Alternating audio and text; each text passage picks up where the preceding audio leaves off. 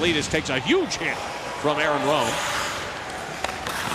Derek Dorsett just wanted to clear his own end, didn't get that done, and Rome will pick up the puck. Crunch looks like they're sizing up for one more rush up the ice with 20 seconds remaining in the period as David Cullen sets up behind his own net, and here they will come. Cullen bouncing off the far wall out of the reach of Goertzen. Frischman's got it back to Goertzen, and one pass too many, but then the puck goes off a defender and into the net for the score. Oh, Steven Goertzen and Trevor Frischman, along with David Cullen, they made it work, but what happened was Brian Rodney went down to the ice. He was sliding backwards. The puck hit him and went right into the net. Watch, there's going to be one pass too many here. Frischman to Goertzen. Now he's trying to make the pretty pass to Picard. Didn't happen. Rodney deflects the puck, and there it goes in the net. And it was before the net came off its moorings. So the Crunch, with a late goal, takes the lead here at the end of the first period, 1-0.